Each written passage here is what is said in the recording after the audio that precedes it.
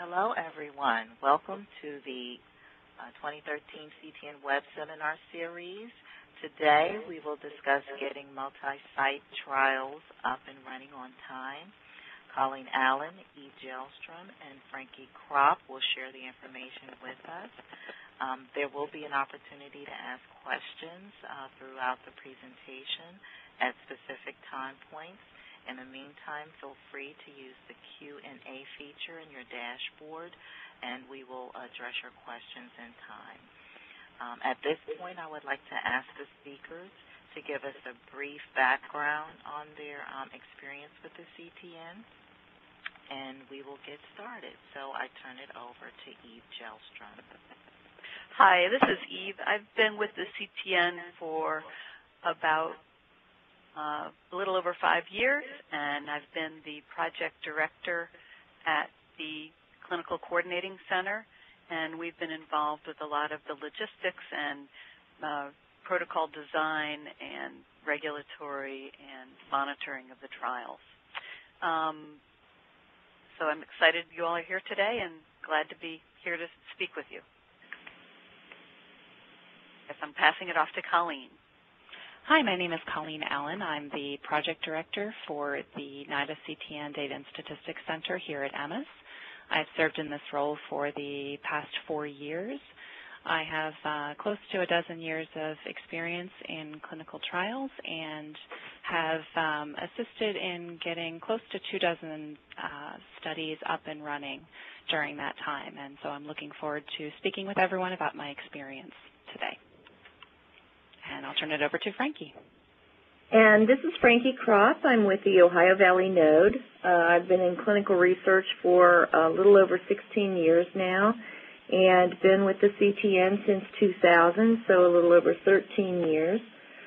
In that time, I have served as a lead node training director and a lead node project director and have served on various lead teams for 8 trials so far. And back to you, Eve. Okay. So good afternoon to most of you and good morning to those of you who may be out in the West Coast or out in Hawaii. We're happy to have you join us today and really explore some of the factors that are involved in launching multi-site studies. Last fall when Tracy and I were brainstorming about this session, we were looking at facing this year starting about 5 studies, which we're right now in the thick of starting 3 of them and have 2 following thereafter. And we were really excited to be able to put together a program having the project directors from both DSC and CCC, Colleen and me, as well as Frankie Kropp at Ohio Valley Node, who, we've all been involved in various aspects of starting clinical trials in the CTN network. So we were just very happy to be able to get this group together and to really be able to talk to you about what's involved. So the objectives today really are going to be talking about identifying and discussing the critical components that are involved in multi-site trials. And as people always say, the devil's in the details, and we realize when we get studies going and as you go through this next hour and a half with us, you're going to hear about many of the different details that we really have to pay serious attention to really implement a trial and get it going. We'll also talk about some of the preparatory activities and requirements that are needed, both to get the study prepared as well as to get sites prepared and ready for endorsement. And then we'll also talk through some challenges and how you may overcome any challenges that may arise. So when you look at the network, this map actually shows the 13 nodes, and it shows pretty much the 4 key groups that are involved in what we call the lead team. And that lead team is composed of these 4 groups. The CCTN on the right, which is everybody over at NIDA. There are people who do all the funding and make the network possible and the studies possible. Then the DSC, the Data and Statistics Center, is the second group. And then the Node RRTC is another group that are involved with the particular sites, but also there is what we call the lead node group, which usually is the PI and the project director and their group of people that are involved in designing and implementing clinical trials. And then the CCC, the Clinical Coordinating Center. So that's the group that's involved. And today we'll really be focusing on the CCC, DSC, and the node perspective. So this slide talks about the composition of the lead team.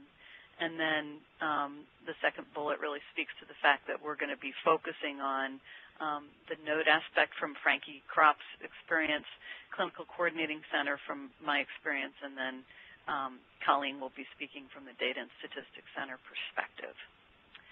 So then when you actually look at the components of multi-site trials, we really break it into multiple different focus groups, focus areas. And so when we look at this, we're going to talk about really the development of the idea of the protocol and getting it into a concept that gets then submitted and gets to CCTN, to the Research Development Committee, and then gets approved and then gets a number assigned and becomes a protocol. And then we're going to talk through trial development and logistics, the steps that are involved in that, as well as the data management meeting that occurs, and I'll show you all of this on a timeline in a minute. The national training that we've done recently this fall remotely, but we also have done it as investigator meetings in person. So, and sometimes it's done as a combination of both. And then finally, study start, which is what we're all aiming for. So if we look at the timeline here, when you look at the development part, this is the concept approval, the number gets assigned. The initial budget gets developed, and this is really an overall budget, and then it gets revised all along the way. And then you really do also develop an initial timeline that's probably fairly rough, and then it becomes more detailed the further we get towards study start. The protocol approval portion of this timeline really involves PRB if this protocol does go to a protocol review board, DSMB that follows that. The lead node typically then submits the protocol to the IRB, and then their site selection activities occur during this time, as well as some other regulatory submissions, which may be working on the certificate of confidentiality and other items that may be needed for the study. Then we moved to the trial development and logistics, and this is really hammering out all of the details of the study. So a lot of the study documents are developed here, and we're going to go into some detail on that. ECRFs that are involved in the data capture system, the operations manual, QA plan, SOPs, all of that. We work on training, developing the training and the planning for the study. We work, especially here at the CCC, on the study medications, laboratory assessments that are done, any other types of supplies or contracts for ECGs or for any other type of testing or assessments that are needed to support the study. And usually during this time also the sites may submit for IRB approval to try to get it going relatively early in the process. And then about 6 to 8 weeks before the national training, we do kind of final CRF revisions at this data management meeting. We're looking at a lot of different details of the protocol. And actually what we do find most of the time at these meetings is there are some changes and updates that happen not only to the protocol but also to the ops manuals and other things. As we really start to lock things down, we find that some adjustments are needed. And a lot of times during this time frame, the sites are starting to hire their staff. And then if we move to the national training, that's usually about 4 weeks before study start. Sometimes it's even closer. The training documentation form gets finalized. Delegation law gets finalized. Regulatory training occurs then, and getting all the different documents submitted into the RTS system, document collection. And then supplies and meds a lot of times get to the sites either just before national training or just after. And then what we do at that point is start to plan the monitoring visits, which may be both QA and the CCC initiation visits. Once those initiation visits occur and reports happen, their endorsements, and then starting enrollment. So that's a thumbnail sketch of all that occurs from the beginning concept to getting sites endorsed and getting them going. So we'll talk about that in some more detail. And at this point, I am passing this off to Frankie. That's okay. Yeah, that's right where I'm going. Thank you, Eve. So as we get into the nuts and bolts of this whole process,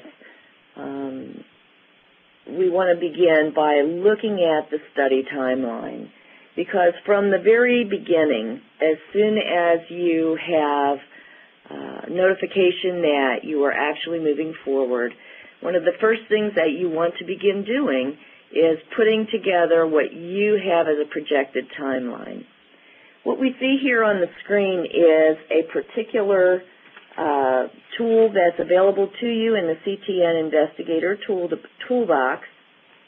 There also is a revised and an automated tool available that we will look at shortly.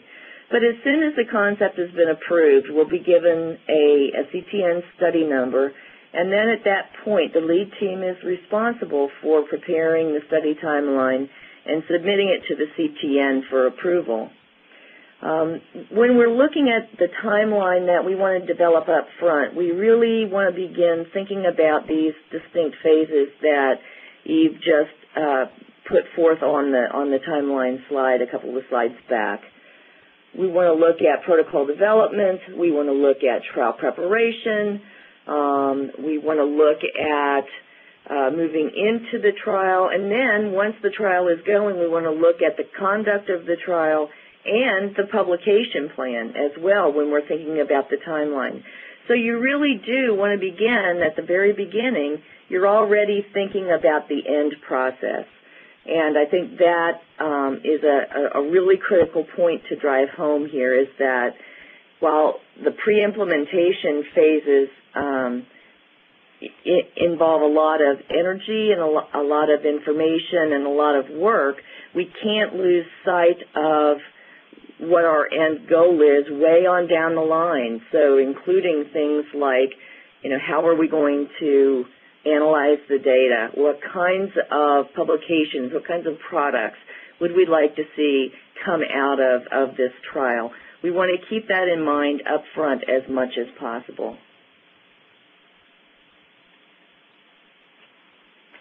So let's move into the development phase. And in addition to answering the scientific question, the protocol development has got to take into account a large number of things. All of these things impact the budget, and all of these things are needed to clarify in order to begin framing out the procedures that we're going to need in order to answer that scientific question. So some of those things, as you see in the right-hand column there, are the cost-benefit ratio, for each study procedure. And what I mean by that is that in developing the protocol, we might look at what is the ideal methods that we would like to use for putting this protocol together. So in order to obtain the information on the scientific question, maybe ideally we would like to be able to do some neuroimaging, maybe we would like to do several blood draws, maybe we would like to use contingency management. So there are a wide variety of things that ideally we would like to look at in terms of our answering our scientific question. But then the ideal world butts up against the real world, and we have to say, what can we actually afford? And you have to keep in mind that each study procedure bears a cost. It might be the cost of the procedure itself. It might just be the cost of staff time that's involved in implementing that procedure. And so all of that needs to be taken into consideration.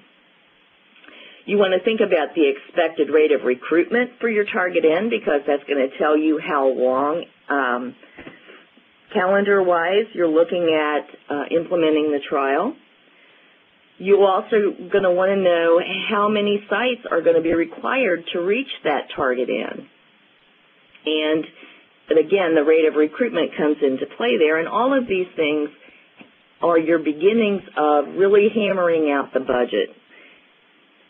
You have the impact of inclusion and exclusion criteria on recruitment.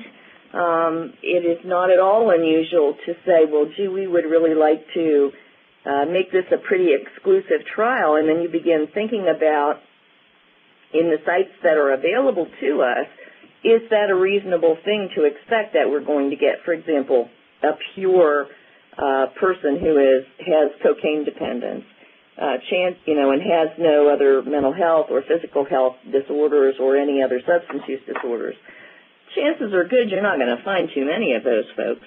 And so you have to, again, play this balancing game of what's ideal versus what's reality.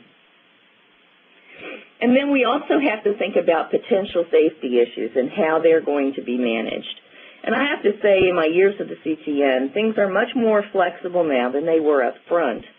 When we started CTN 13, which was the first trial for which we were the national lead on, we made the determination, because we were working with pregnant women, that women who were going into the hospital in order to deliver a baby that was an uncomplicated delivery would not be considered as a serious adverse event. Up to that point, the trials in the CTN used a pretty clear-cut list of the FDA standards for what constitutes a serious adverse event. And that was one of the first times that we ever thought about, well, maybe we can make this flexible. So you want to think about, particularly if you're operating in a psychosocial trial, are you going to include medical adverse events? Are you going to include medical adverse events as including things like psychiatric problems? So these are all some questions that have to be decided up front, because that's going to impact your ability to recruit, and it also might impact your choice of sites. Moving on down in the left column, now we're really going to begin thinking critically about developing our budget. And again, it begins very early in the protocol development stage, and it's updated at each stage along the way. You may find that you have to make several iterations of your budget in order to develop a protocol that's financially feasible, and you're going to have to actually investigate the cost of the interventions and assessments so that you can make reasonable comparisons. So, for example, if you would like to use a particular blood test that requires a particular kind of processing up front, like we did in 31A. When we did 31A, that was a very delicate blood assay that was performed in that study, and we had to go and actually do some digging around to find out just how much did that COMET assay cost, what was involved, what was the preparation, and it involved actually buying a very particular kind of centrifuge for that study. So those are the kinds of things that you have to be thinking about up front, even before you have your operations manual and your procedures set in stone. When you think about your protocol concept submission, the one that you're turning into the CCTN, that actually should be accompanied by an initial budget that contains as complete as information as possible. And that might include budget information that's both study-wide and specific to a node or a site that might be participating. What do you anticipate the personnel overall cost to be, as well as how many man-hours or FTEs per study role do you think are going to be required for this study? For your major supplies and equipment, what are the costs that are associated with those supplies and equipment? And what about participant reimbursements and things like contingency management, as well as advertising and recruitment costs, and last but not least, travel that's going to be required in order to achieve site visits by your node project manager or QA staff. And I think at this point, I'd just like to turn it over to Eve and Colleen to talk about this from the CCC and DSC perspective. Okay, thank you, Frankie.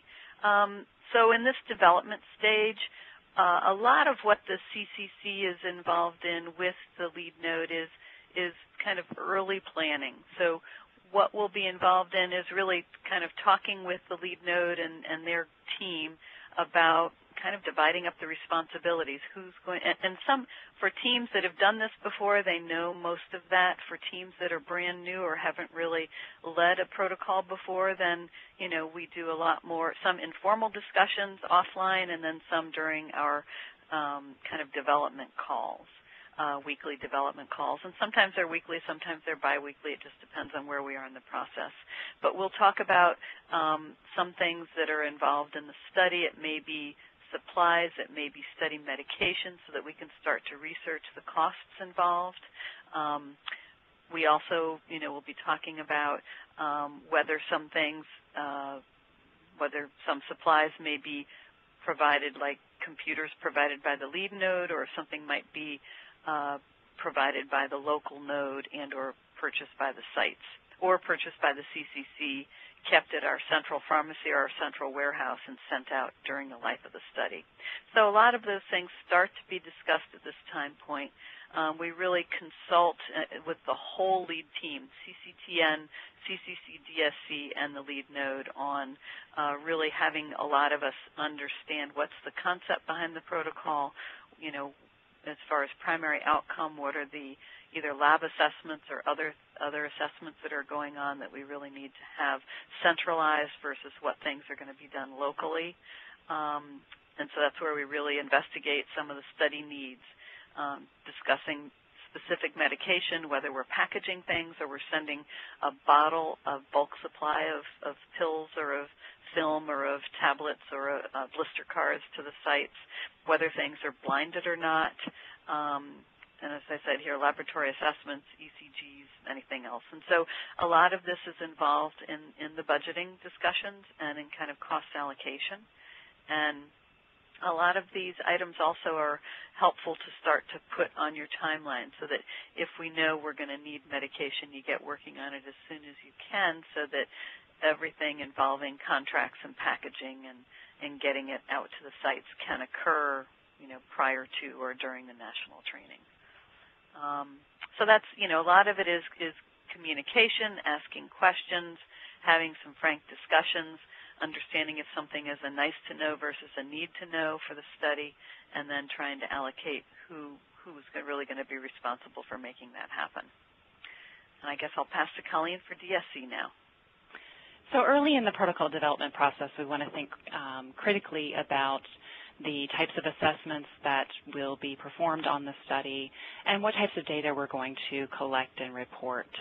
As Frankie mentioned earlier, you have to balance the number of assessments that are being done with budget considerations, time considerations, and other factors.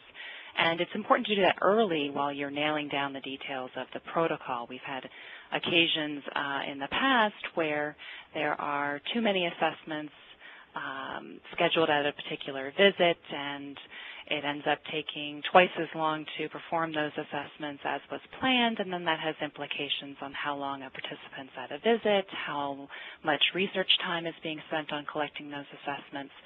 So evaluating early what type of assessments need to be done. One of the first things that I do when I get a protocol is I take a look at the schedule of assessments. Usually there's a nice table in the protocol, and I go through each of those assessments and ask myself the question of, is this assessment being collected to evaluate a study endpoint, to look at adherence with the protocol, or to measure safety? And if it doesn't meet one of those three criteria, then I usually ask, why are we doing this assessment? Why is it important? And I think that's a good exercise to do, to look at making sure that the assessments that are being done are really important ones. And then early in the process, as the assessments are nailed down, we start to think about what types of case report forms we want to develop and begin to gather the requirements and specifications for those forms.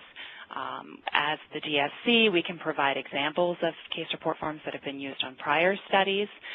We can encourage the use of certain assessments. For example, if a study is interested in measuring quality of life, we can give the examples of certain types of quality of life assessments that have been done on other protocols.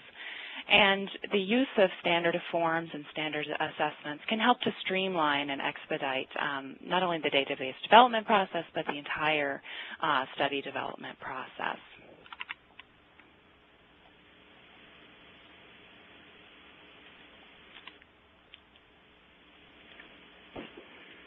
And I'll turn it over to Frankie. Thanks, Colleen. So moving into the protocol approval phase, this is, as Eve mentioned before, this is really the phase where you begin honing in on what your final protocol will involve. You may be reviewed through the Protocol Review Board, the DSMB. Definitely you are going to be going through your lead node IRB or some central IRB if that's the case. And each one of those steps, there's likely to be some tweaks that occur to your protocol. So throughout the process, just going back to this issue of the study budget, as you make those tweaks, you want to make sure that you're updating your study budget throughout this approval process based on what feedback comes back to you from these various boards. As you are getting closer and closer to receiving approval, now you're going to begin really honing in from a budgetary perspective on things like the number of man hours and the target staff for each procedure. Now is when you're going to begin to negotiate with the CCC in regards to what they will be providing versus what the sites will be providing, and in some cases versus what the lead node will be providing from a budgetary perspective. And I think one piece that is really critical to begin at this point, if you haven't thought about that already, is from the lead node's perspective, what kind of lead node do you want to be? Now, here at the Ohio Valley node, we're extremely hands-on, and we are extremely active in the whole process of ensuring that the development of the materials and the finalization of forms and that sort of thing. But I realize that not all nodes are like that. Some nodes might be more comfortable having the CCC take a stronger hand on those sorts of things. So I think it's really important at this stage of the game to determine as a group what kind of lead node do you want to be. How active, how involved do you want to be? How involved do you want to be in terms of making some final decisions?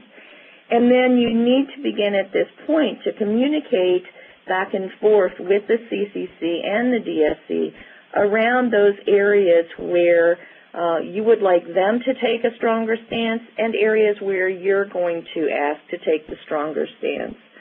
Ultimately, that level of communication is critical to make sure that things later on down the road don't get dropped through the cracks. So once the concept is approved, the lead team, and I'm just going to kind of generalize that because it may be the lead node, it may be the CCC and the DSC, or it may be some combination of the two, are going to begin initial work on the operations manual, the trial performance management or QA plan, the training plan, the development of CRFs.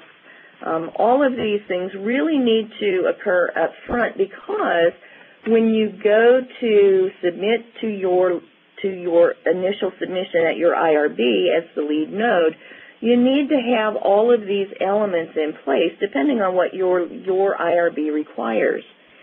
So, begin beginning to think about designing those CRFs. Who's going to design the CRFs? Here in the Ohio Valley Node, we design all our own CRFs first on paper and then work with the DSC to adjust those as needed to fit the e-data system. We want to think about, at this point, what kind of training we're going to plan. And it seems really early on, but it takes a long, long time to plan out a national training, months and months and months. And so you may, if there's a face-to-face training planned, you as the lead node may need to begin working with the NIDA logistics contractors who currently is Synergy in order to procure the venue and the attendee lodging. And in some cases, like we had in 46, you might get a surprise. So it's important that even if you have contractors that you anticipate are going to start working on these, one of the things that happened to us in 46 was that we anticipated that Synergy was going to help, and then kind of at the last minute we learned that there wasn't enough money in the Synergy budget for that year in order for them to take that on. And then we as a lead node had to kind of scramble and make that happen. So it's really critical that even if you are working with the contractor, that you maintain an active hand in that, just in case. And so together, the lead node, the CCC, and NIDA will need to determine what other kinds of things might be needed. So, for example, regulatory things. Additional regulatory requirements might include an investigational new drug application or exemption, a certificate of confidentiality. That's obtained for almost every one of our CTN studies. You might find that you need to get OHRP prisoner certification or some other kind of study-specific regulatory requirement like an exemption from obtaining informed consent or an investigational device. And in the case of working with other cultures, so for example, I've worked on a couple of studies with American Indians, and that required its own set of regulatory requirements. And currently we have some international studies happening in China, with sites in China and sites in Canada. And there may be additional regulatory requirements that are involved because of the different nations that are involved. So lots of things to think about here. The lead node should coordinate with the CCC to determine which IRB or IRBs are going to be used, whether it will be a centralized IRB or specific institutional IRBs, and what other additional regulatory bodies might have to come into play here, like the VA or a state-level research regulatory requirement or some local research regulatory requirement. Or, as I said, in the case of working with the tribal nations, we, in many cases, had to involve the Indian Health Service. So by the time you get to your lead node IRB submission, you really need it to be as complete as possible so that once you receive your approval, you'll be able to hand that off to the site so that they can begin their regulatory process. And that means that not just the protocol, but also your consent comprehension tool, CRFs, source docs that the participant will see, pre-screens, locator forms, recruitment documents, retention documents, all of that stuff you want is to give your lead node IRB as complete a package as you possibly can for this initial submission.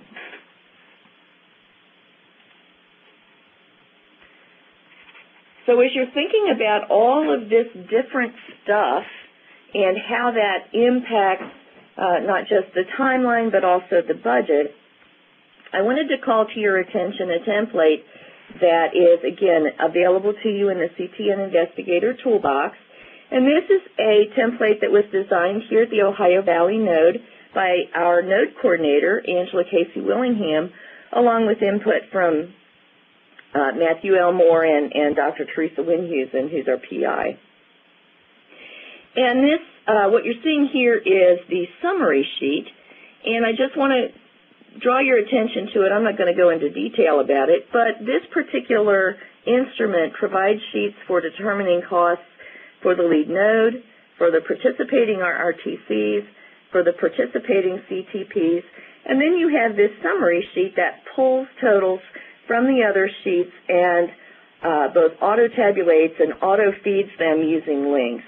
This allows you to use this tool for real-time adjustments in your budget as you are changing different procedures based on what feedback you're receiving from the various regulatory bodies. The other thing that this allows you to do is, as we've been talking about, paring down your protocol so that it's actually doable financially. So you can plug in your ideal, look at the bottom line and say, wow, is that too much? And then you can play with the numbers and they will update for you automatically, so you can, in very real time, make adjustments to your procedures and see what that turns out to be from a financial perspective. Just one note of caution, if you go to use this, before you enter anything in a cell, hover over that cell and see if it has a formula. If it has a formula, don't enter it there. Enter it somewhere else.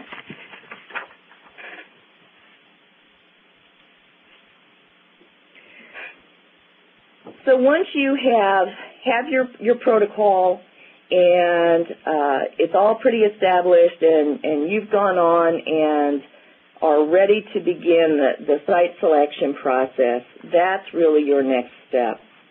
I would want to encourage you all to document very thoroughly your process for site selection. That will help you understand why you selected the sites you did eventually, and it also is just a nice historical record for future reference. You need to determine and document your process for selecting the sites in terms of things like, are you going to target certain sites? Maybe there are certain sites that you've worked with before, or sites that you know have a certain population that you're looking for. Or are you going to give an open call, kind of an everyone come to the CTN at large, and then kind of see what you get? When you go to determine which sites to select, how many stages of site selection are you going to go through? How many rounds of questionnaires are you going to use? Are you going to have on-site visits, or are you only going to use remote visits? Or are you going to have a combination of the two? The one thing that you really want to do before you start this process is to clearly establish your site criteria. Then you want to develop one or more stages of your survey documents, and then you're going to maintain a tracking of your survey results. Once you are ready to go, then you want to provide the potential sites with at least a rough estimate of the budget. By now, at this point, you should have a pretty good estimate of what your budget's going to be. No, perhaps it's not the final budget, but you should have a pretty good sense of things, so that when, let's say, for example, I give a study budget of $500,000 for a 3-year study to potential sites, they can tell me whether or not that's even going to be doable for them. So you're going to look at your sites. You're going to rank them based on your site criteria. You're going to have calls to talk about any questions. You may have a visit. And the final piece of this is that you're going to present your final sites to the executive committee for their and NIDA's approval.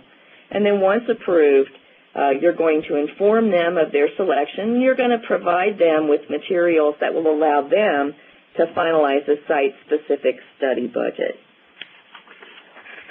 So at this point, let me turn this back over to Eve and to Colleen to talk about the protocol approval process from their perspective. Okie doke. To continue with Frankie's thoughts on the site selection process, the CCC can be supportive in this, in kind of your quest of finding the best sites for your particular study. Part of that is, with the lead team having discussions about the site criteria and coming up with, really what are the requirements that the sites need to have, both personnel and study population, as well as facilities. They need to have particular, whether it's a residential or outpatient or whatever facility is needed for recruitment. Another aspect that the CCC can do in supporting that is some teams have chosen to do, if they do an open call or even if they do a limited selection or a limited offer of a study to sites, the CCC can collect the data and put it into a table if the site selection committee wants to do it in a more blinded or anonymous manner. So there are different ways to do it. Some folks want to do it where it's wide open and everybody knows what sites have what criteria, and other groups would like to do it in an anonymous manner. So that's one way that we can help to support that. And deciding on the criteria is really important as well. During this phase, as Frankie was discussing, there really is more finalization or revisions of the budget going on and of the timeline. And one really important thing to do at this time point also is, as the lead team, as the whole group really starts to get this protocol finalized, is really talk through right from recruitment and screening right through to the various stages of the study. Walk the participants through that so that there's a real discussion of, is there direct data entry versus source documents? What will the CCC be looking at during monitoring visits? I mean, we look at that a lot more closely at the data management meeting later, but it really helps to have an idea of that early on here. And it also helps the team determine whether we really need to get cranking on developing source documents that will be used by the sites. We usually talk in more detail about medication management and how we're going to track that. We talk in detail about information about monitoring and whether we do all on-site monitoring, if there's going to be any remote monitoring. With some studies, we do a remote initiation visit, especially where study drug is not involved, and then we go out right away once that first participant gets enrolled and randomized, depending on the study, and we then get out immediately to help just see that first patient through the study and see if all the processes that have been discussed by phone and in some cases at the initiation visit, if everything is being followed through appropriately. And because we really want to get the sites making sure that they follow the processes that have been put in place, that they're all doing it relatively consistently across all the sites so that the study is being conducted really following the protocol.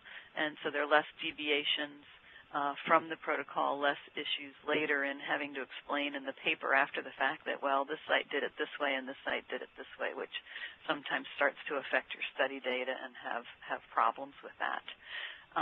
We also start to really in detail talk about the training plans. Sometimes it's general discussion, and then it really starts getting into the nuts and bolts of how are we going to do the training. And then we talk about what are the risks with the study? What are some of the problems that can come up either during screening, during the initial enrollment, or actually during the implementation of the study? What risks are involved?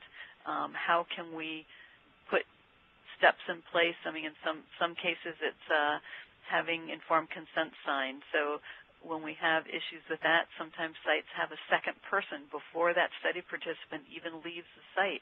They have a second person who on the study team go through the documents that have been filled in during that visit just to make sure that everything has been completed in an appropriate manner. So there are lots of ways that you can look at risks and look at previous studies where there have been issues and try to not have those issues occur on current studies. And then we also talk about discuss and confirm specific regulatory requirements. Whether, is it an IND study? So are we doing submissions to the FDA versus are we, using 1572s versus is this a non-IND study where we're using the investigator agreements and we don't have to submit items to the FDA. Getting a COC in place, and that happens on about 99% of the CTN trials. And also, is this study set up in such a place where we need the OHARP prisoner certification in place because either it's residential or because some of the states involved may have fairly lax definitions of what a quote-unquote prisoner is. It may be someone who's on parole, and what do the sites have to do to determine whether someone is a prisoner or not. And DEA certificates if some of the study medication is scheduled. So there are just a lot of details that we have to talk through at this stage, but it helps us do a better job later if we start to really work it out then. And now time for Colleen. So once we have the protocol pretty well formed, we'll immediately begin development and programming of the electronic case report forms. And we'll do that based on requirements and specifications that are provided to us often by the lead node. And they can come in a variety of different formats. As Frankie mentioned, her team has taken an approach of developing very thorough Word documents of the case report forms first. For other teams that we have worked with, they may say, here's an example of a form we used on a previous study, or we would like to use Form X from Study A and Form Y from Study B. And then others have provided us with spreadsheets of the specifications, and any format works well for us. We view this as an iterative process, so as we have a draft of a CRF developed, we'll immediately share that with the team for review and input. And we want to get a lot of input during the draft and development phase to ensure that everyone's needs are being met. We don't want to get to the point where we have a fully developed data system and then we show it to the group and we realize that our assumptions about how the forms should look and how the system should work don't meet the expectations of others in the group. And so there's a lot of back and forth via conference calls and via email to make sure that we understand the requirements and that we're meeting the needs of the team. As Eve mentioned, as we're developing the data system, we really want to think about what the planned study workflow is. And so this is why it's really important to start to develop your operations manual very early in the development process. And you want to think about things like, how are the data going to be collected? Will they be entered directly into the EDC system? Will they be collected on paper first? Or are they going to be entered by a participant? And some of those decisions will drive how the form looks and how we set up certain features of the data system. In addition, you want to really think through all of the steps from the time a person is consented until their very last visit on the study and how that person flows through the study. So, for example, often a protocol may have everything lumped into a screening category. And then the operations manual may go into more detail and say that that screening occurs over 1 day or it occurs over 3 days. And so if you haven't thought through that, you may not know if the screening is going to occur over 3 days, do you repeat certain assessments over those 3 days? And if so, do we need to collect the data from the repeats of those assessments in the data system? Or is the screening just occurring on 1 day, all the assessments are done once and entered once into the data system? And so thinking through those little details and the logistics of the study can really help you to make sure that you have designed your data system to really facilitate the collection of the data from the assessments that you're performing. Okay, and at this point I'll turn it back over to Frankie. Thank you, Colleen. So by now your head may be spinning, going, oh my goodness, how am I ever going to keep track of all this stuff?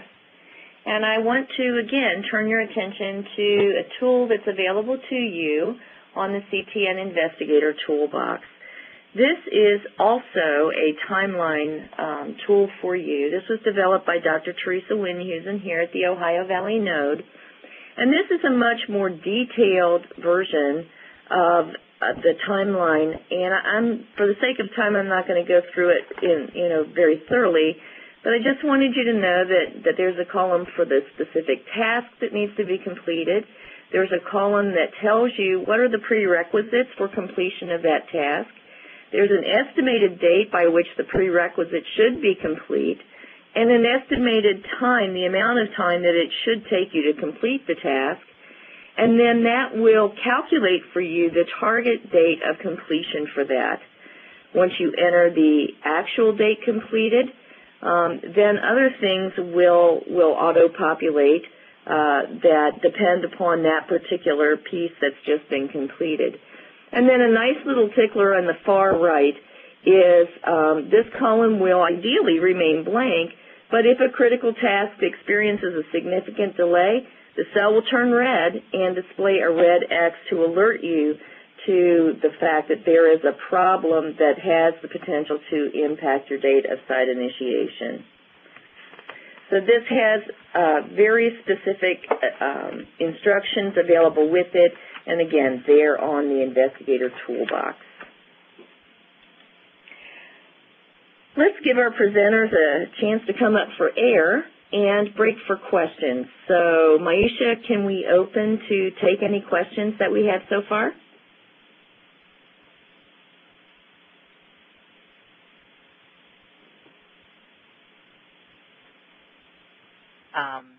So the instructions for that would be to have each of the participants that would like to ask a question or even to just chime in for a comment to press *1, and the operator will announce your name, your first and or last name.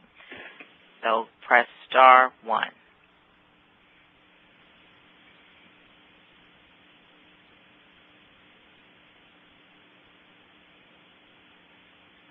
And I do not believe we have any questions. Maisha, can you confirm that, please? Okay, we have a little issue there. So if you have any questions, I'm going to ask you to put it in Q&A and type it in, and I will allow the presenters to go ahead and continue with the presentation. And we really would like to hear from you, so please don't be shy because we do studies all the time, and we really would like to encourage everyone to participate. I know you have your own experiences to share as well. So we'll, if there are any questions in the Q&A, speakers, I'll go ahead and sort of chime in or let you know, but we can go ahead and proceed. Okay, great. Thank you, Tracy. So let's move on now to the next phase, and that is the trial development and logistics phase. And you may be thinking, well, gosh, didn't we just talk about a whole ton of logistics? Yes, we did. And now we're going to talk about more, because that really is the name of the game as you're preparing for a trial, is every little footstep that needs to be considered must be considered in detail all along the way. So whether we're talking about the budget or whether we're talking about the patient experience as they go through the trial, or whether we're talking about the logistics of how are we going to actually implement this procedure or that procedure, all of these things need to be considered in increasing detail at every step of the way. So again,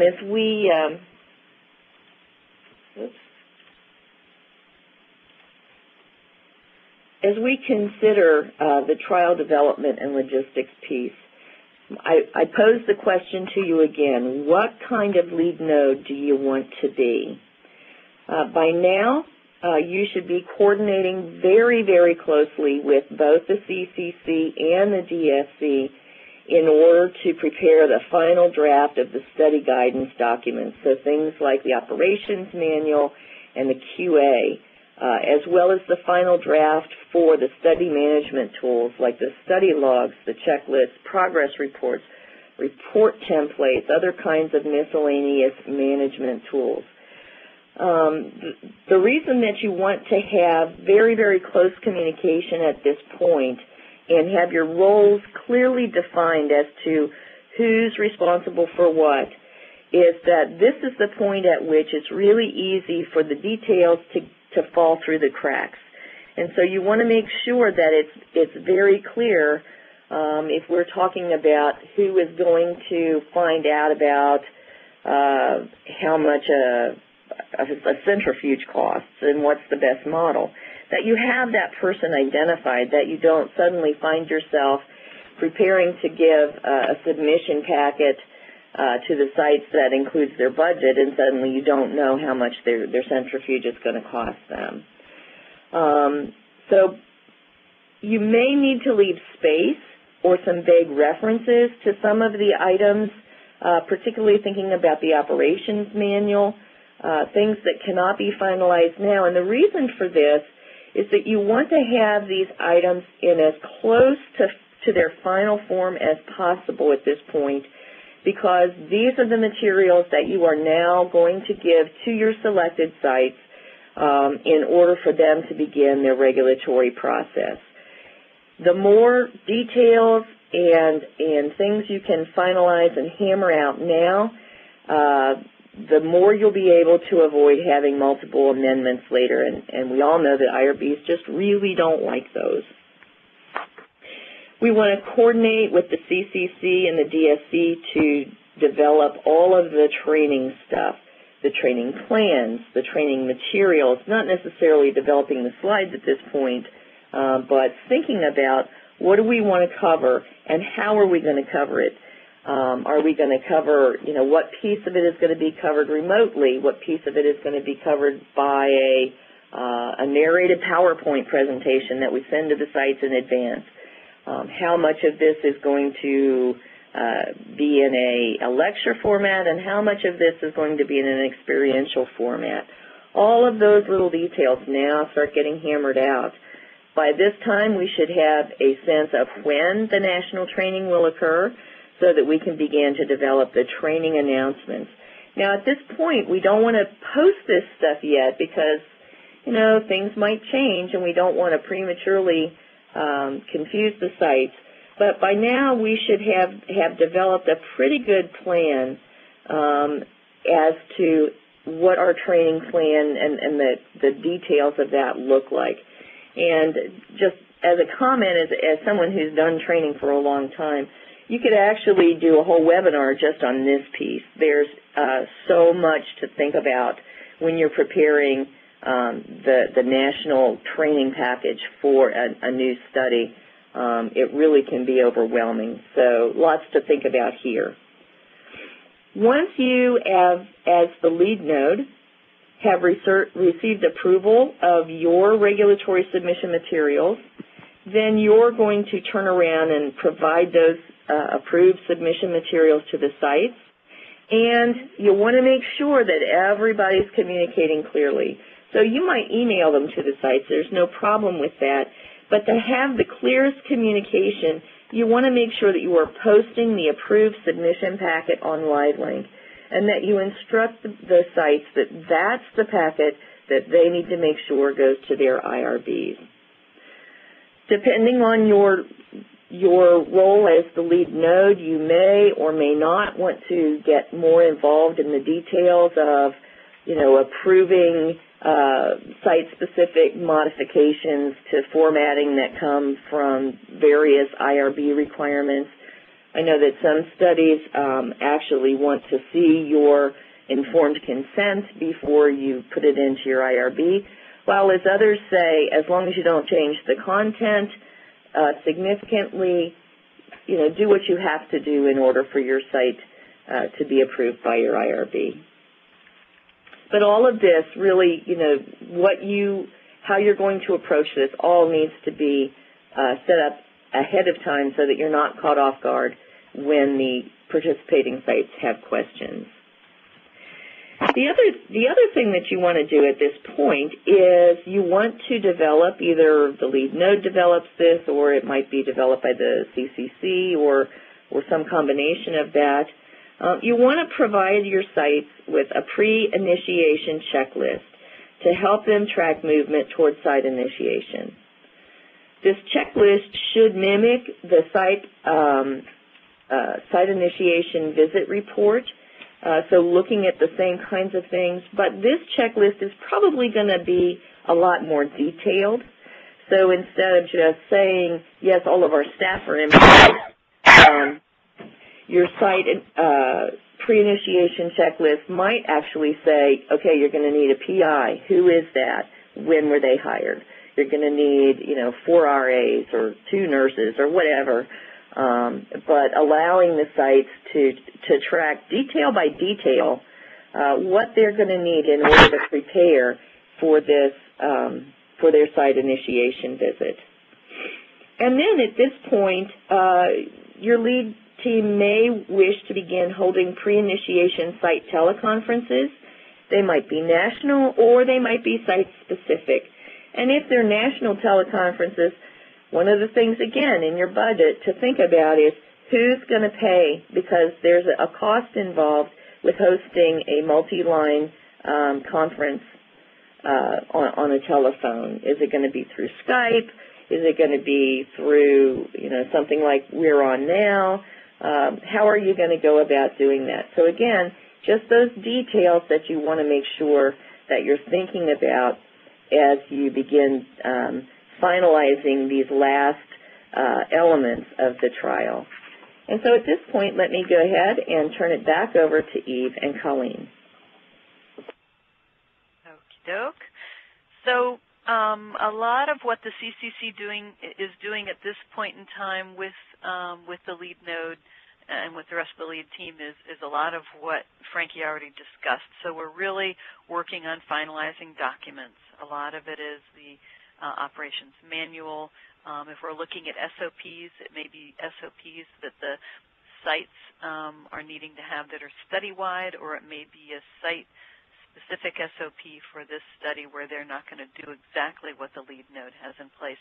And I bring that up just because I know a lot of times as we get to doing study initiation, sometimes those site SOPs are what end up holding things up, or being able to provide them to the lead node and to the CCC ahead of time prior to the initiation visit is a good thing to have in place. So for those of you that are sites or nodes of covering local sites, that you can help make sure that those SOPs don't get overlooked or lost in the mix.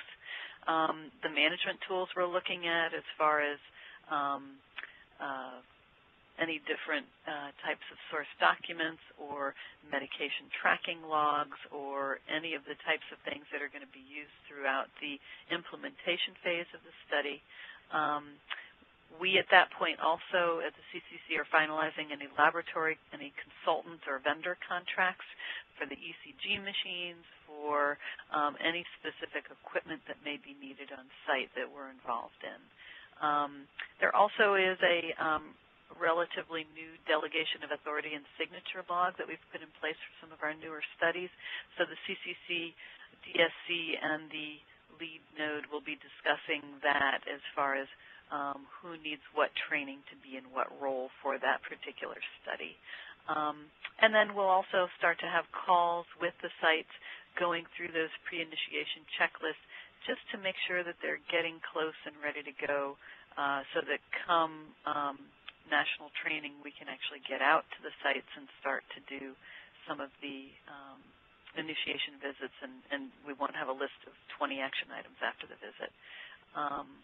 And then also once the lead node has received their initial IRB approval, we'll start to collect some of the protocol-wide regulatory documents in RTS here at the regulatory tracking system here at the CCC. And then we'll get to site-specific regulatory documents around national training and after that. And that's pretty much, we were talking about training, and we'll also work on the training documentation form and really get that finalized during this time frame as well. So I guess I will pass it now to Colleen. At this stage, we are spending a good bit of our effort completing and finalizing the development of the case report forms and the electronic data capture system for the study.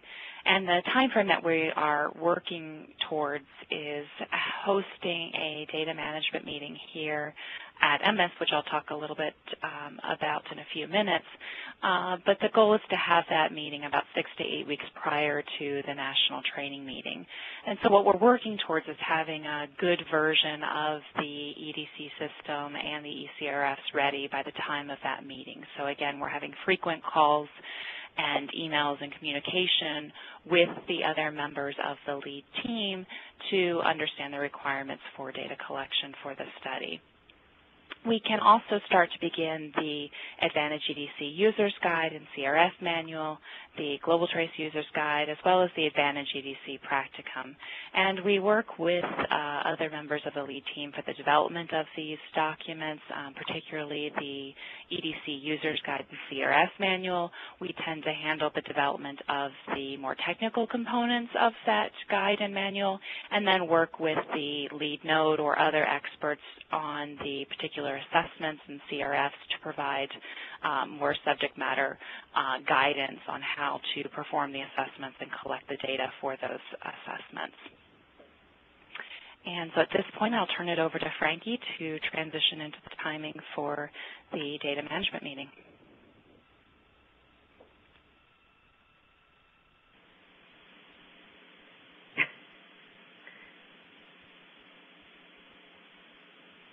Colleen? Frankie, are you there? Yes.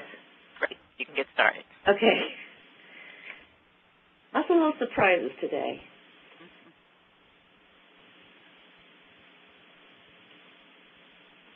Oops. Sorry. So I'm not going to say a whole lot about the lead node perspective on the data management meeting. I think Colleen will be talking a lot more in detail about this.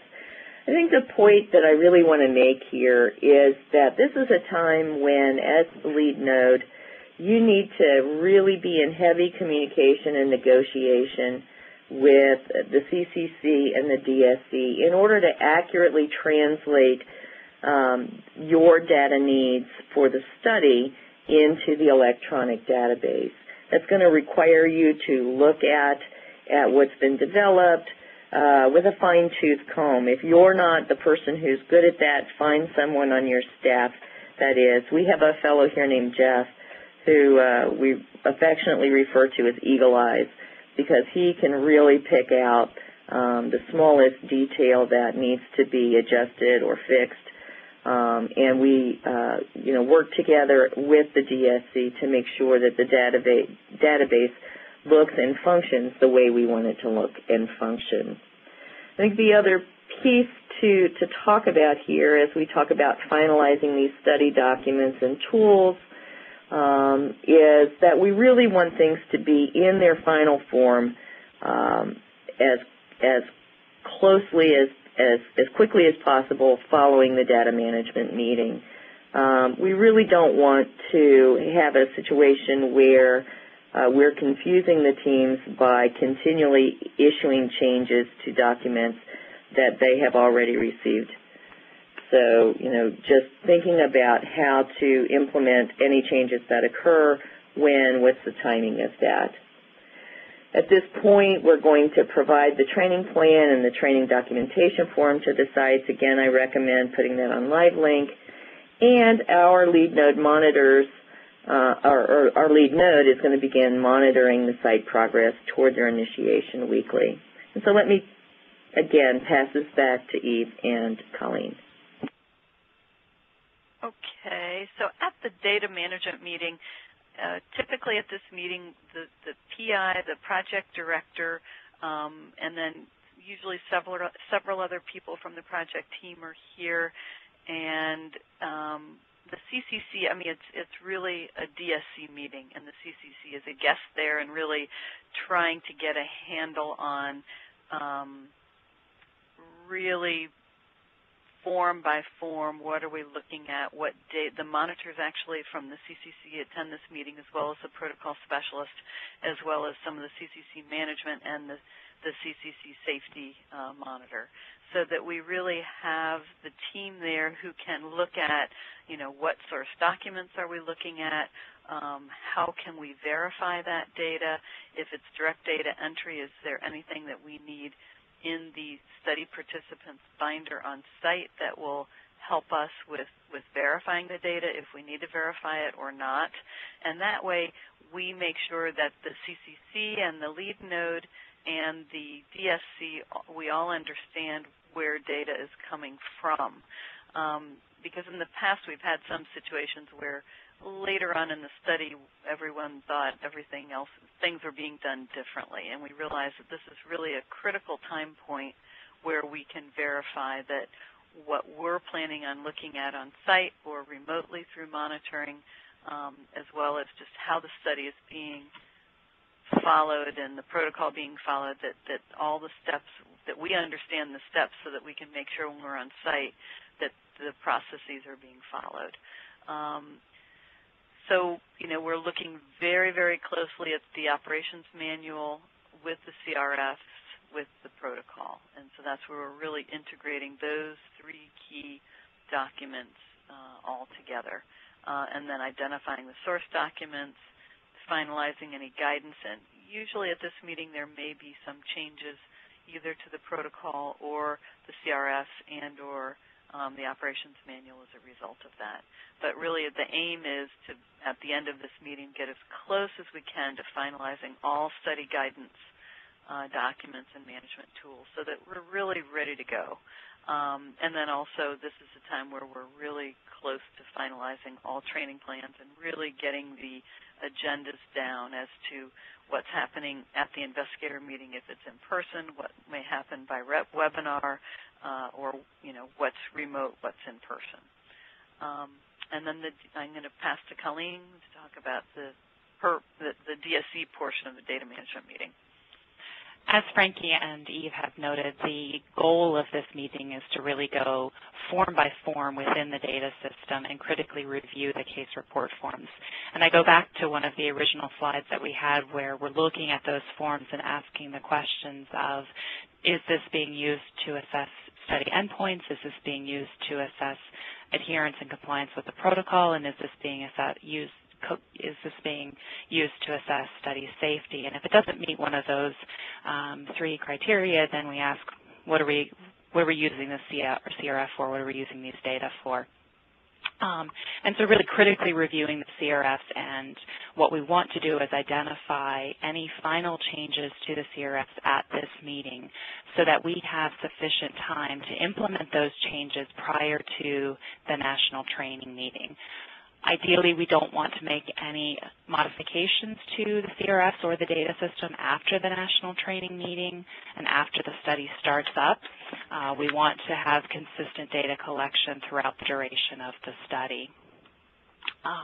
The meetings where this has gone most smoothly have been those where the operations manual and some of the other study documents and manuals have been developed very early in this timeline. And so we get to the point of the data management meeting where we're very clear on operationally how the study will work, and that translates into very clear on the requirements and the functionality of the case report forms.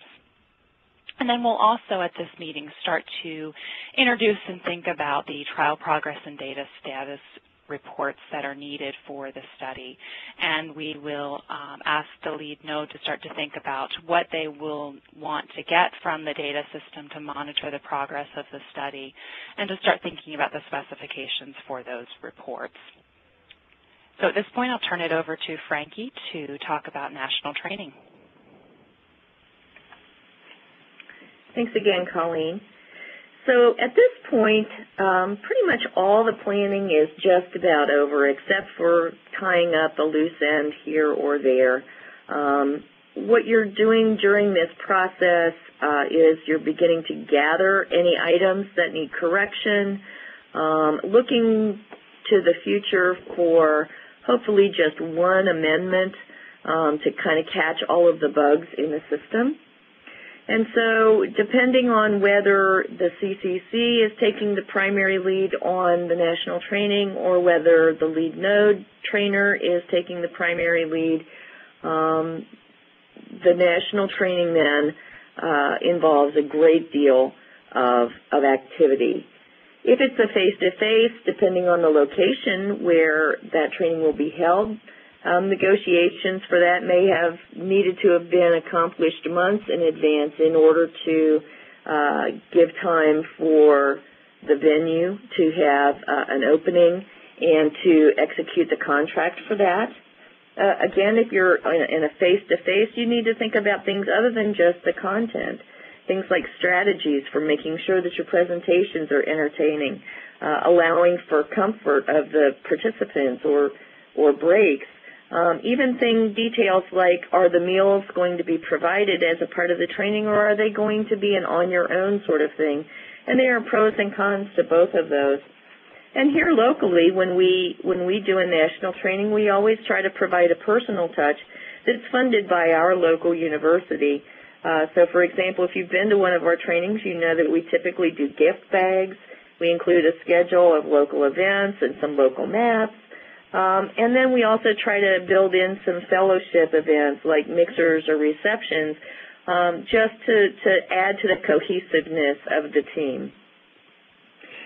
The other thing that you want to make sure of as you go into the national training is that there's a mechanism in place for refreshers on down the road and also for the training of new and replacement staff. And let me pass that back to Eve and Colleen to talk about their piece of the national training. Okay, this is Eve again. The big thing with the CCC, and I know we've talked about this several times, is really planning far enough ahead. And I have 3 to 4 months, and in some cases that even is a short time frame. It's like when you're planning a wedding, this whole process of starting a study, you need to look at when you want to launch the study or when you want to do your national training, and you back everything up from there to really be able to get it all done.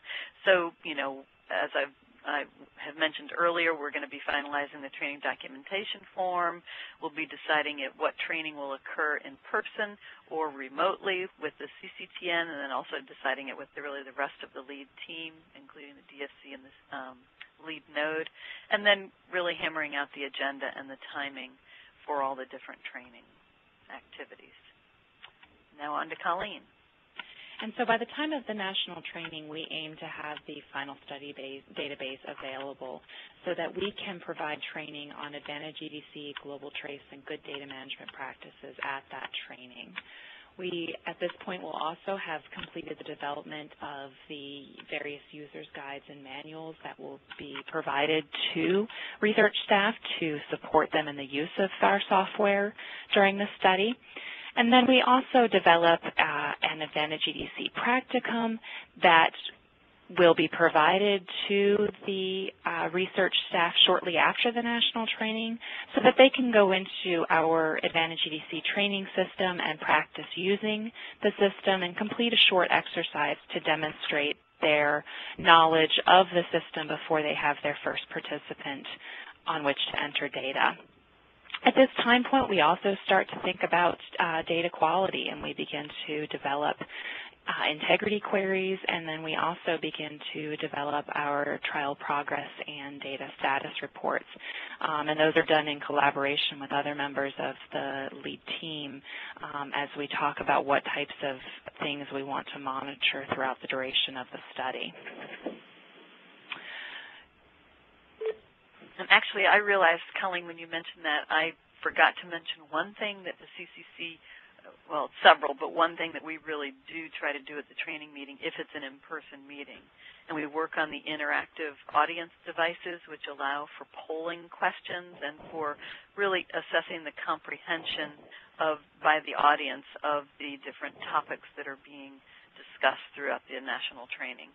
And sometimes it's used for using music to pull people back in the room. Sometimes it's used for games such as Jeopardy and other things. And we've all seen Frankie and other folks really use the devices to the extent of really entertaining and pulling people back into the meeting from their breaks. So Great. Kim, do you mind if I interrupt here really quickly?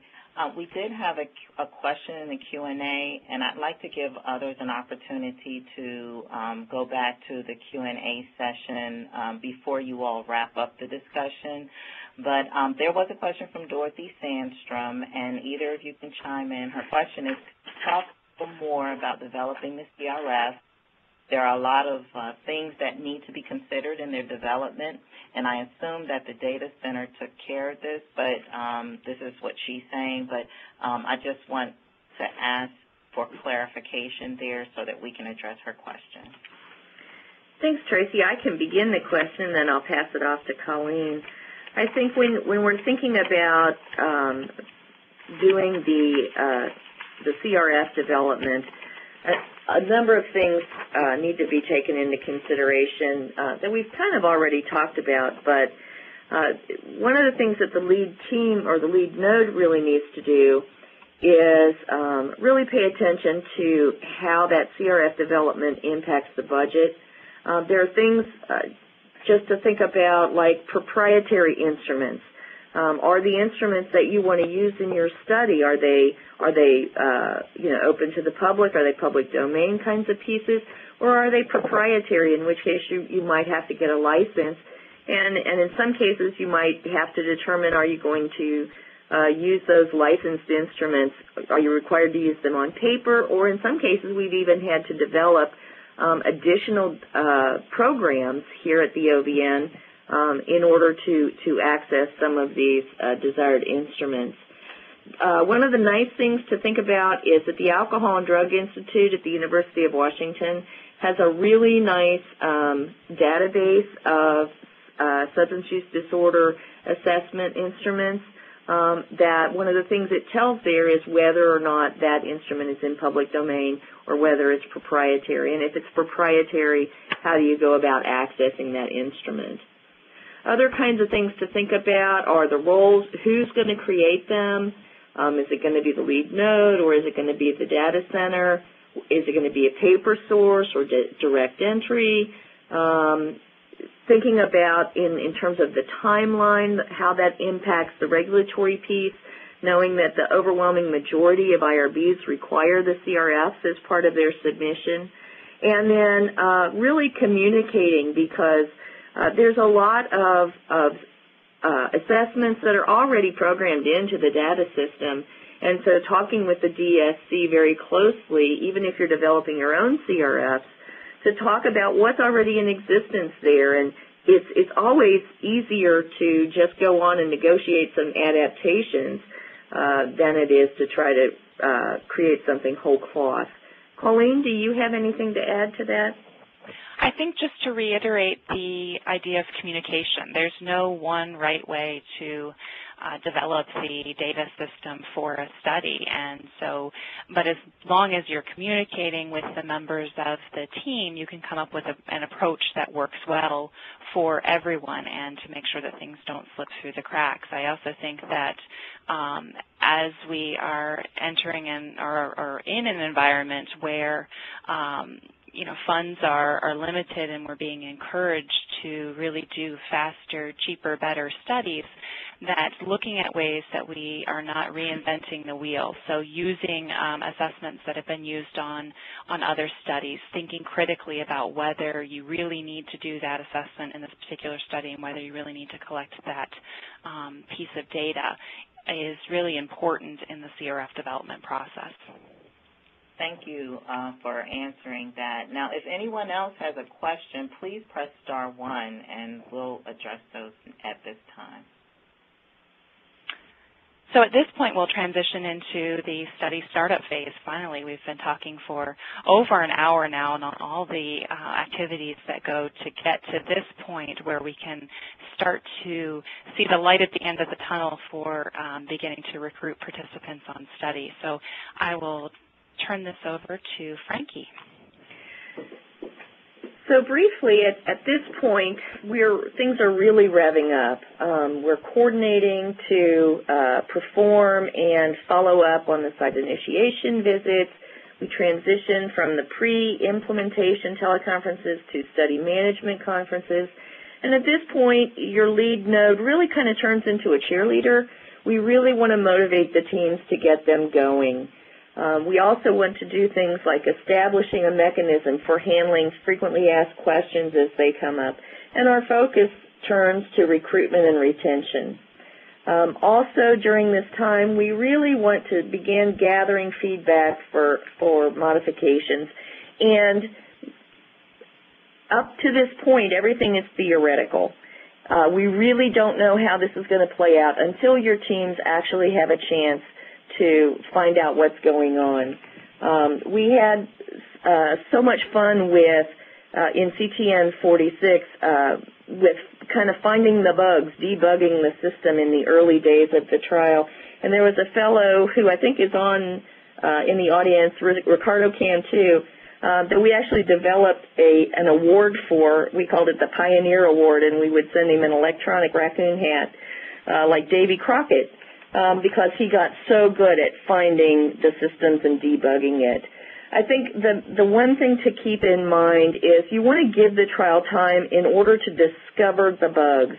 And so unless you can't function otherwise, try to avoid multiple amendments. Instead, gather feedback for just a little bit post-launch before you put out an amendment for all these little tweakings of the system that you've discovered since the time that you did the initial submission.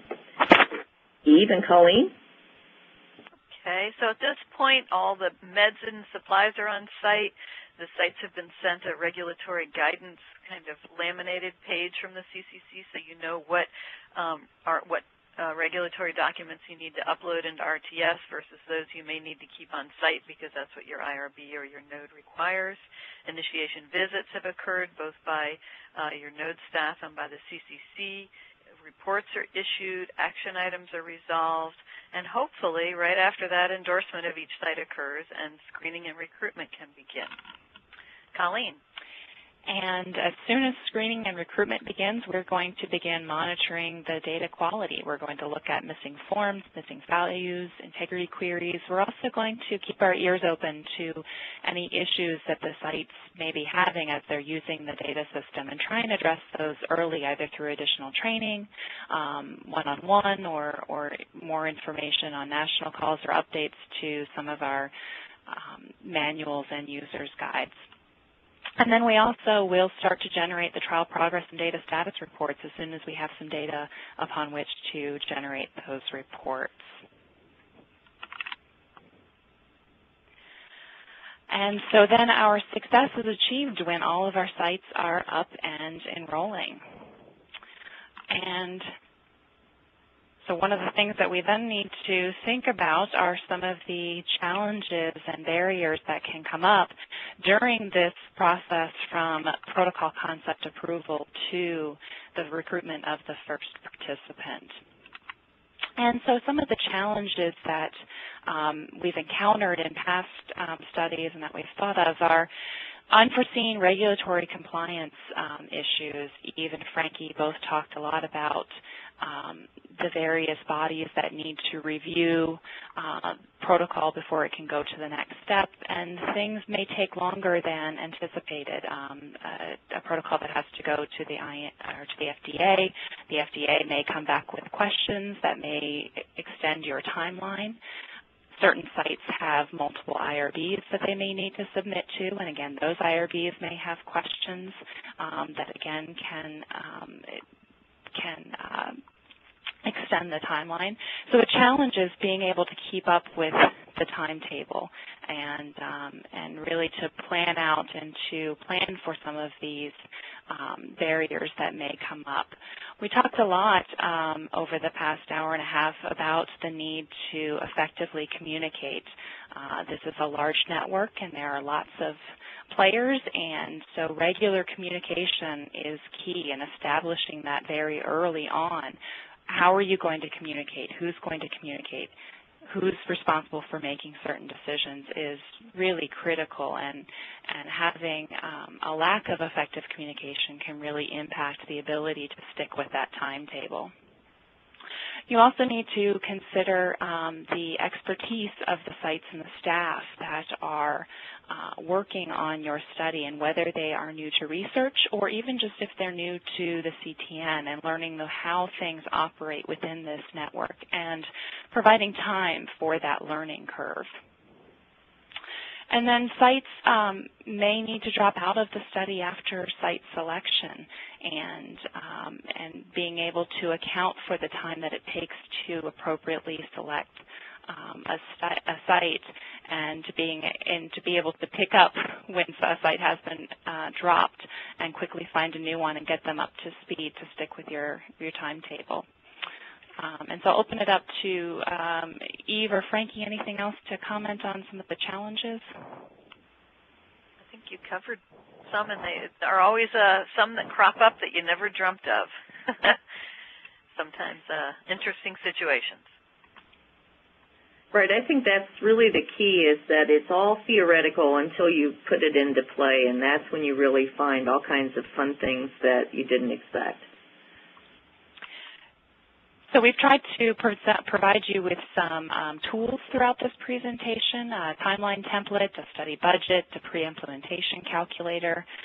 There's the CTN policies and procedures guideline document, and all of these are located on the CTN Investigator Toolbox and can really be invaluable as you are planning your study. So I think the guidance that we have is that as soon as you get a protocol concept approved, that you go to the Investigator Toolbox, start to get some of these tools, start to plug in your planned numbers and your planned dates, and really refer back to them frequently throughout the study startup process. So I'll turn it back over to Frankie. I can interject here, Frankie. So I wanted to give others an opportunity to ask questions before you do your recap, but very quickly. So if you have any questions, please press *1, and I'll go ahead and open up your line. And after we leave these lines open or allow folks to ask questions, then, Frankie, you can go ahead and sort of wrap up the discussion. Okay.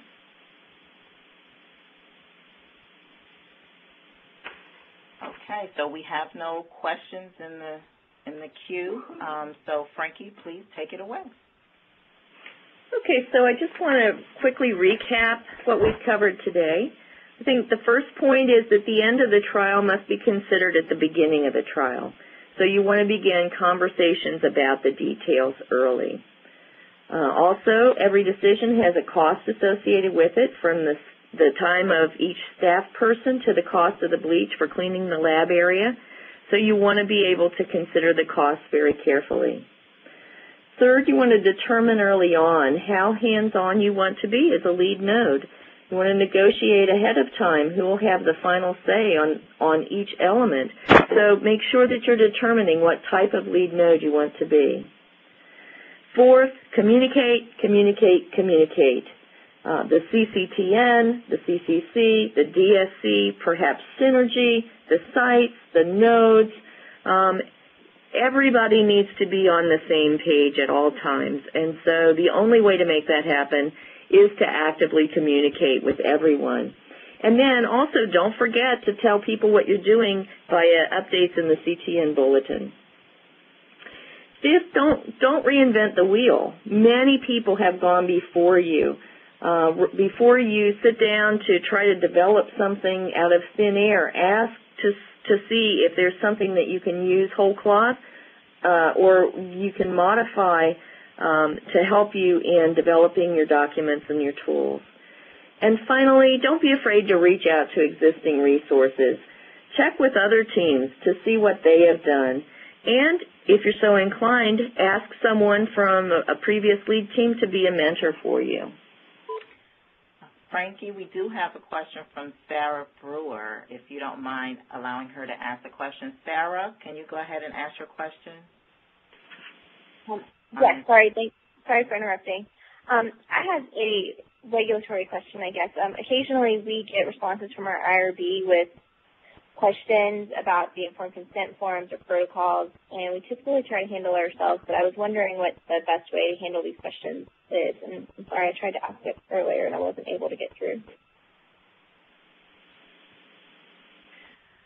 Sure. I'll handle that, and anybody, Frankie or Colleen, you can jump in too. I mean, again, I think part of the communication that we've been saying so much of is really important. So if something does come up, I would encourage you to, while you may try to handle it yourselves, I would definitely share it with the lead node and with the CCC on one of the site calls or operations calls or whatever calls you all are involved in, or by email or by direct phone call or email, because if something has come up with your IRB, it may come up with others. It's good for us to know about that question or that issue, and we can look at it and, as Frankie had said, really collect information and evaluate whether it's something that might need to be adjusted at some future time point, or if it's something that we just need to talk to your IRB about. We had a situation where there was a new law in the state of Pennsylvania that caused some issues with starting a trial actually at a couple of sites, and we got the CCTN involved. We got lots of different people here at CCC, DSC, and CCTN, and with the IRB and some of the state lawmakers, and we actually were able to adjust things appropriately and explain things appropriately to them such that the study could go forward. So, sometimes it's just reiterating or stating something in a different way that helps someone better understand what you're trying to do. Sarah, I hope that answered your question. Yes, thanks. Great. Thank you. All right. Well, I'd like to thank you all for giving this information to us. I know some of you haven't participated on the call, but you have something to do with the process at some point in time, particularly when it gets the study started, but you all touch the process in other places as well. So thank Eve, Colleen, and Frankie. We enjoyed you sharing your expertise. I encourage all to respond to the survey about your experience with the webinar, and there has been a date change to our next webinar in December. It is now Friday, December 6th. We want to encourage as many to come to that webinar as well. It's on secondary analyses, and it's a very important topic, so please spread the word. We're also going to send a notification about the date change. It's Friday, December 6th at 12 p.m. Eastern Time. So again, thank you all for participating. We will make this presentation and others available on the CTN Dissemination Library. And have a great day. Thank you all. And you may now disconnect.